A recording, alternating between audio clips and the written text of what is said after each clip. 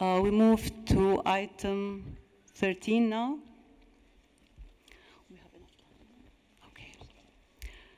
Reflection on the participation of NGOs in the implementation of the convention. Mr. Curtis, could you please present this item? Thank you, Madam Chairperson.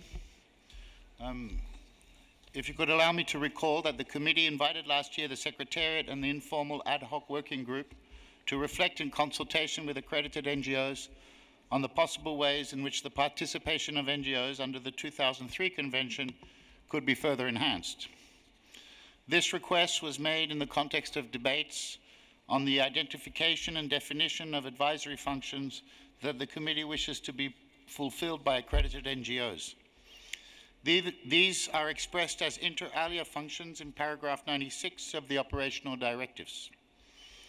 This document highlights the preliminary analysis undertaken by the Secretariat. The informal ad hoc working group, through its report to the committee in item 16, is also reflecting upon the possible ways in which participation of NGOs could be further enhanced in the framework of the Convention, and how this would be reflected in the accreditation and renewal mechanisms of NGOs.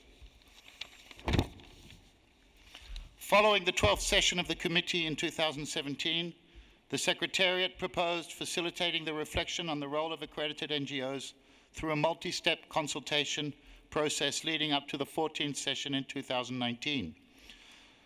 This process is supported by the Fund for the Safeguarding of the Intangible Cultural Heritage through the funds allocated under the other functions of the committee. As a detailed account of the process is presented in document ITH/1813.com13, allow me to only outline some of its main steps.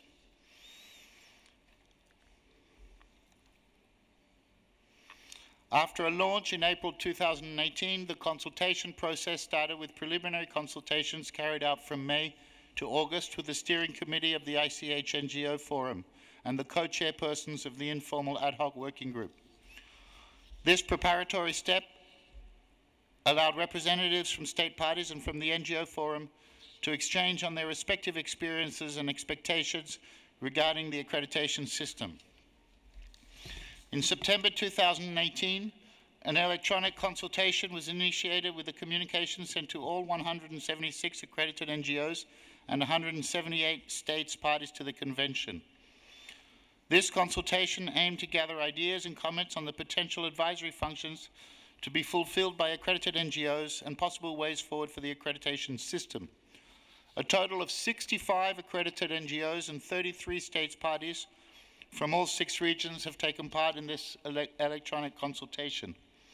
We are still in the early stages of analyzing the responses, which arrived to us on the 19th of October. And based on this very preliminary analysis, 82% of accredited NGO expressed a positive opinion regarding the impact of the accreditation system on their work. That being said, consultation revealed that there are many areas in which the current system could be improved. For instance, around half of the respondents, including accredited NGOs and state parties, considered that the accreditation system should take into account the disparity in size and capacities of NGOs. They also recommended that it should include different types of accreditation to accommodate the various capacities and scope of NGOs.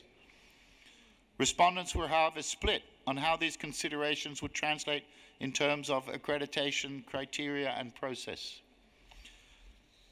As I said, these observations are only based on very initial data gathered, but it is already very clear that the heterogeneity of accredited NGOs will lead to a diversity of opinions and suggestions regarding the future of the accreditation system. These might include, among others, the introduction of additional criteria, different types of accreditation, system or specific measures to improve the geographic balance of accredited NGOs.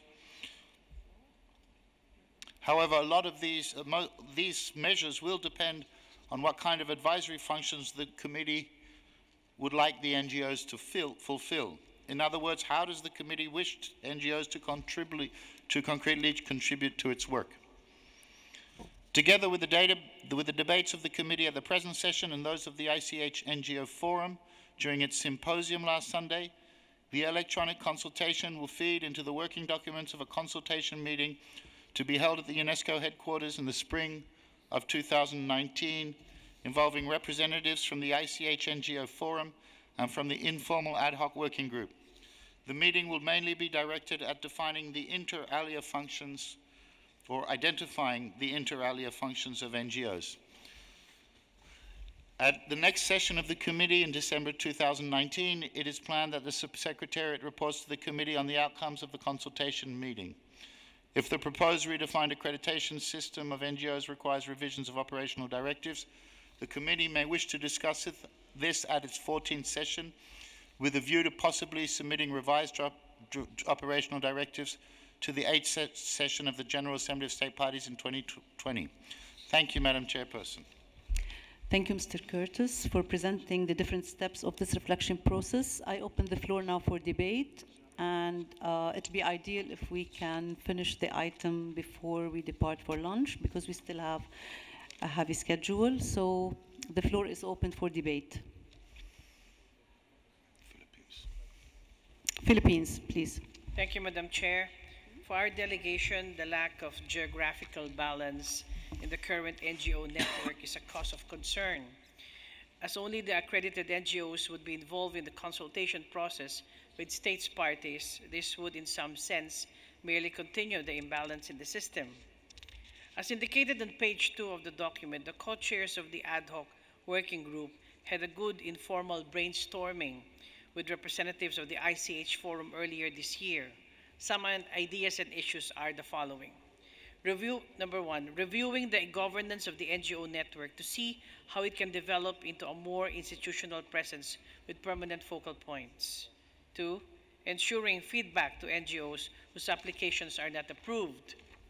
3, mapping of the current NGO network would be useful to determine the capacities and scope of contributions that accredited NGOs can provide to the processes and mechanisms of the 2003 Convention.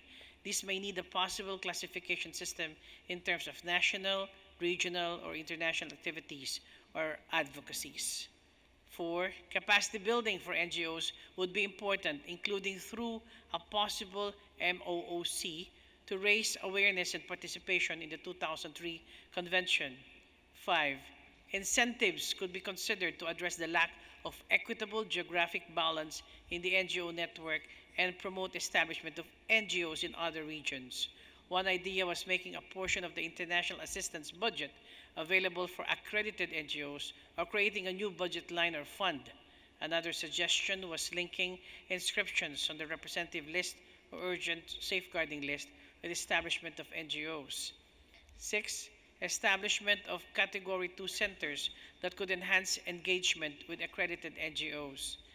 7, in terms of the inter alia advisory services besides membership in the evaluation body, providing inputs to the new results framework in periodic reporting that was mentioned. And lastly, some member states expressed interest in developing a code of conduct for accredited NGOs. The NGO network was looking into this matter through a working group on the ethical principles for safeguarding ICH. We support the draft decision with a minor amendment. Thank you, Madam Chair. Thank you. Any other member would like to make any remark or intervention? Netherlands, please. Thank you, Madam Chair. The delegation of the Netherlands appreciates the role of NGOs in the implementation of this convention. They play an important intermediary role in strengthening the communities in participative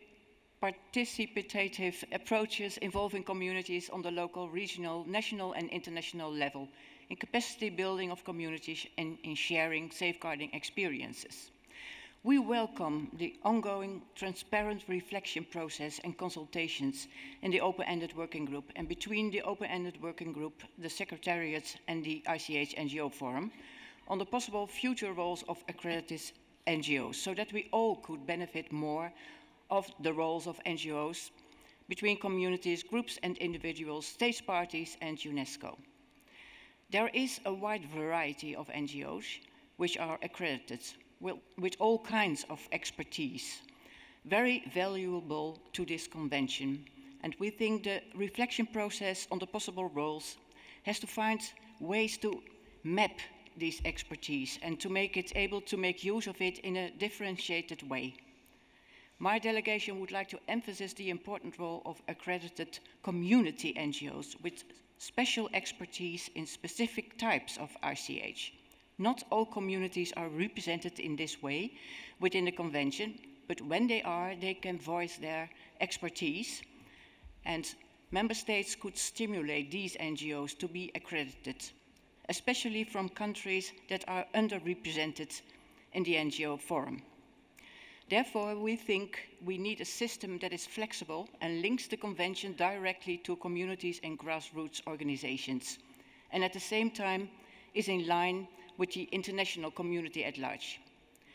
Key for this is the improvement of the governance of the ICH NGO Forum. This year, for the first time, the elected steering committee will start, and we hope that these developments in the governance will help facilitate the process in such a way that the working groups of the NGO Forum can focus on strengthening the outreach of the convention to civil society, regional networking, contributing to the overall results framework and reports. We hope that the NGO and RCH Forum strategy of regional networking and cooperation will contribute to the involvement and accreditation of NGOs from countries and regions in the world which are underrepresented in the NGO Forum, because this is still the problem. Thank you. Thank you, Netherlands. Cuba. Gracias, señora presidenta. Nuestra delegación desea agradecer por la información presentada. Nos parece que es un tema de especial importancia, sobre todo en el contexto que vive hoy la UNESCO, donde a partir de toda la transformación estratégica se busca reflexionar sobre la participación de las ONG y de la sociedad civil de manera general en la organización, sin renunciar al carácter intergubernamental que tiene la UNESCO y que por supuesto también tienen estas convenciones y nuestra convención. Sin embargo, es fundamental estimular el diálogo entre la sociedad civil y los estados parte de la convención, y debemos trabajar por mejorar esos mecanismos que hoy hacen mucho más invisible la presencia o la participación de las ONG. Un ejemplo que ha sido realmente positivo es ver cómo la Convención de Diversidad Cultural ha podido articular todo un recurso, toda una red en torno a las ONG, y también un poco desmitificar que solamente sean ONGs con un trabajo de investigación, sino también aquellas que tienen una labor mucho más comunitaria podrían estar presentes, aunque quizás no trabajen de manera muy directa el patrimonio inmaterial, pero tienen una participación directa con las comunidades y pueden ayudar al levantamiento, a los inventarios, a un trabajo mucho más comunitario sin perder la esencia de lo que es la Convención de Patrimonio Inmaterial. Muchas gracias. Thank you. Austria. Thank you, Madam Chair. Well, we would also like to thank the Secretariat as well as the informal ad hoc working group for this important initiative that concerns various articles of the Convention, as well as the ICH NGO Forum for its active engagement and participation in this process. We also welcome the multi-step consultation approach. Nonetheless, the small number of states parties, as well as the geographically unbalanced distribution of NGOs that participated in the electronic consultation, which is clearly related also to the geographical distribution of the accredited NGOs in general, have to be taken into consideration when we interpret the outcomes during the consultation meeting. I also support the statements of the delegations of the Philippines and the Netherlands that the committee may wish to promote accreditation in underrepresented regions with a view to strengthening international cooperation as outlined in Article 19. And in this regard, we welcome the proposal of the working group concerning possible ways in which the participation of NGOs could further be enhanced, for example, by providing capacity building opportunities. We suggest that this topic is reflected upon in the upcoming consultation meeting. As mentioned in the report, around half of the respondents considered that the accreditation system should include different types of accreditation, and I would like to ask for a clarification what form these different types of accreditation would take, and also what is the reasoning behind this proposal, if possible. Thank you. Thank you. Senegal? Merci, Madame la Présidente. C'est une question extrêmement importante à deux niveaux. Les ONG jouent un rôle extrêmement important sur le terrain. Et si nous allons dans un cas comme l'Afrique, en tout cas dans des régions que moi je connais mieux, les ressources humaines sont très limitées au niveau des ministères. On n'a pas beaucoup de ressources humaines pour faire tout le travail sur le terrain avec les communautés. Les ONG deviennent des relais extrêmement importants, surtout quand ces ONG travaillent directement avec les communautés. Nous avons besoin, nous, de ces ONG. Et tout le travail que nous faisons, en tout cas depuis au moins une dizaine d'années, dans la plupart des régions du Sénégal, nous faisons ce travail avec les ONG.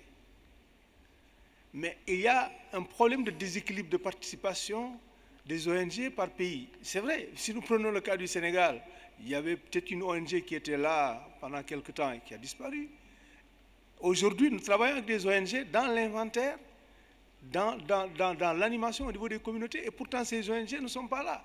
Donc nous avons aussi une responsabilité, nous, en tant qu'administratifs, en tant que techniciens, en tant qu'experts. Nous devons encourager ces ONG qui ne connaissent peut-être pas le réseau des ONG du patrimoine immatériel, bien qu'ils travaillent avec nous, ils ne savent même pas comment il faut faire une accréditation, comment il faut venir. C'est pourquoi, après la conférence générale de l'année passée, quand on a vu qu'il y avait à peine un seul pays, Zimbabwe, je crois, qui avait une accréditation, nous avons décidé au Sénégal de travailler avec les ONG. Et il y a déjà 3 ONG qui ont commencé à préparer tous leurs documents pour, si vous voulez, déposer leurs demandes. Et je pense que c'est dans ce sens qu'il faut s'inscrire si on veut régler également la question de la représentativité au niveau géographique. Nous avons un rôle à jouer, encourager les ONG, travailler avec ces ONG, surtout que nous les connaissons, nous travaillons avec eux sur le terrain. Je pense que c'est ce que je voulais vraiment donner comme exemple que nous vivons au Sénégal, mais qui est également, si vous voulez, vécu dans la plupart des pays africains, en tout cas comme moi je connais. On est sous-représenté au niveau des ONG. Je vous remercie. Thank you. Mr. Curtis, please. Thank you. I think we had a couple of questions, and I'll try to address. And indeed, also, I thank the Philippines. I understand a lot of these points are in the document coming up under the informal working group report, which is why we didn't include them in this report. They are being treated. One of the questions was why the different levels of accreditation, and there are issues concerning geographic representation. It is true that it would be a good idea to send to a broader group of NGOs a questionnaire. I am not sure if they would actually relate to these issues of accreditation and advisory functions to the committee. And because if they're not already approaching the committee, it's a language that is probably not one that they're working a lot in. Those who are at least on the ground working. We have sent letters to national commissions asking for stimulating requests from NGOs. And I think this comes to the second point, is why do we think about these accreditations and what is this about? And the issue at the beginning was the convention, the operational directives foresee for advisory functions inter alia. And I remind that the only advisory function in any true sense seems to be at the moment that's defined is the evaluation body role in any clear way. And that as the Secretariat preparing for the committee's renewal of the evaluations based on the criteria, it becomes complicated and unclear on what is actually the criteria for renewal. So this was why last year this consultation was initiated. I think it is still only very preliminary. I think the idea of broadening it beyond those NGOs that are accredited is a good one, although we may need to broaden it in a different kind of way than the particular survey we sent. and I don't know if I've answered all of those questions. Thank you. We'll move now to the observers to hear from them. Belgium, please. Thank you very much. The Belgian delegation would like to thank the Secretariat and the committee for this active exploration of the possibilities for accredited NGOs to contribute to the success in implementing this convention. We look forward to the results of the survey and the reflections. We would in any case again recall a decision already taken by the Intergovernmental Committee in the Windhoek meeting, decision 10.com.15a.9, 10 and 11, that it is included in this exploration of the inter alia functions. And we do hope that inspiration is found in this decision when developing the work on the overall results framework. Thank you. Thank you. I see we have no more plates raised. Where? Okay, please. And state the name of your NGO, please. Okay, I will be speaking on behalf of the ICH NGO Forum. I'm Jorijn from Workshop in Intangible Heritage Flanders. The ICH NGO Forum is very happy with the transparency and the dialogue and the reflection on how the participation of NGOs could be further enhanced and how this will be reflected in the future accreditation process. We look forward to learn from the online consultation results and to reflect along with the Secretariat and the informal ad hoc working group towards the recommendation and decision to be made at 14COM. We share the observations being expressed in the document and by the delegate of the Philippines reporting from the meeting in June, among other, about efforts needed on geographical distribution and working through capacity building. As being said in our speech earlier this week, the NGO Forum has been working firmly for performance in its governance in the recent years. As a result, this Wednesday, the first fully elected steering committee could be presented. Members come from each of the 6 regions, along with a member representing the international NGOs, to maximize our governance structure and guarantee good participation. A document on ethical principles has been prepared at this session, and we are working on an ethics action plan as well as on a code of conduct for steering committee members. From its side, the Forum is also taking initiatives for consultation on the role of NGOs inter alia for the implementation of the Convention. 3 NGO meetings in 2018 were especially devoted to the inter alia process, among which also the Forum's annual symposium this Sunday, with over 90 participants from both NGOs, states parties and other actors in the Convention. It is proposed to map the possible contributions of NGOs in alignment with functions of the committee, Article 7 of the Convention, and with the overall results framework. Dear Chairperson and committee members, NGOs form indeed a rich resource feeding the implementation of the Convention to its full potential. NGOs take up roles of mediation and facilitation with respect to cultivating local to global safeguarding processes in ICH. This has been highlighted before in your debates, and it is also mentioned in the Operational Directives chapter on sustainable development.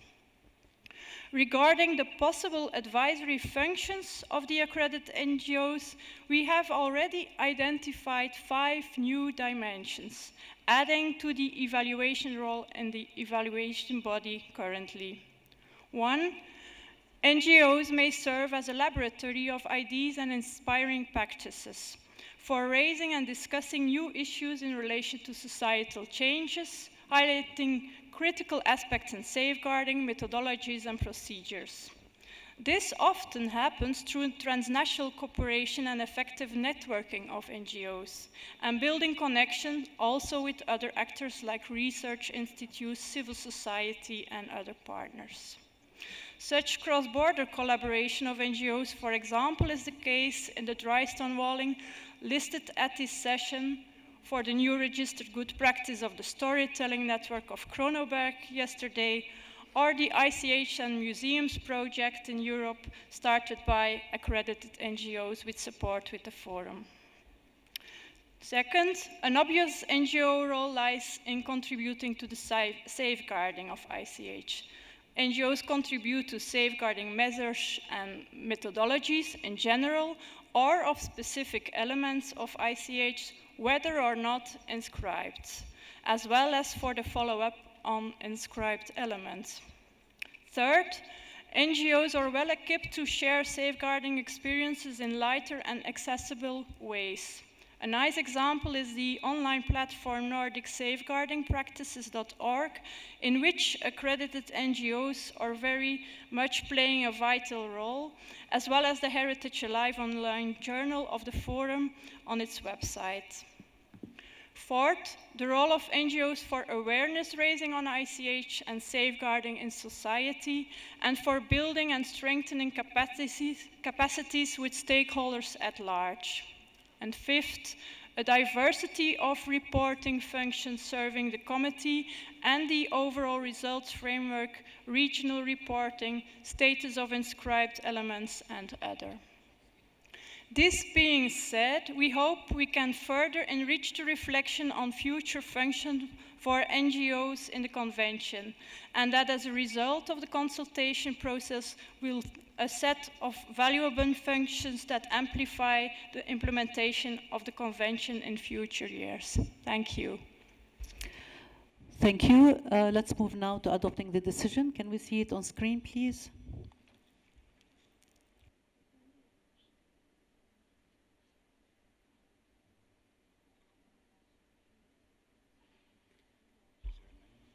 I don't think. I can see no amendments. Philippines.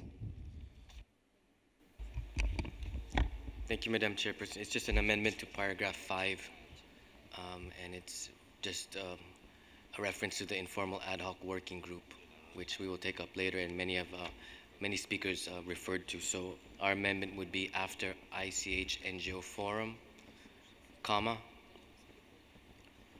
the informal, open-ended ad hoc working group. Thank you. Can we adopt the first 4 paragraphs?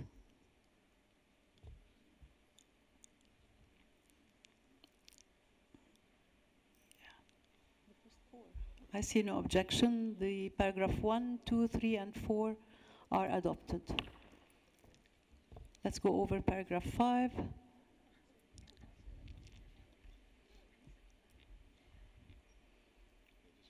Okay, request that the Secretariat continue the reflection with accredited non-governmental organizations, the ICH NGO Forum, and we have the amendment from the Philippines, the informal ad hoc open-ended working group, and state parties to the definition of the advisory functions to be fulfilled by accredited non-governmental organizations, and that at present the result of such reflection and proposals for the revision of the accreditation system at its 14th session. Any objections to the introduced amendment, suggested amendment by Philippines? None? Okay, adopted. Can we adopt the whole draft decision now, please? Okay, adopted. Thank you very much. And please, before we leave the room, I would like to give the floor to Mr. Curtis for some practical announcements. Thank you, Madam Chairperson. During lunch break, information sessions on safeguarding intangible cultural heritage in formal and non-formal education will take place in the Kestrel room on the first floor. There are 2 sessions scheduled consecutively. The first one held in English from 1:30 p.m. and the second one in French from 2 p.m. Thank you, and we'll see you at 2:30. Thank you very much. Bye.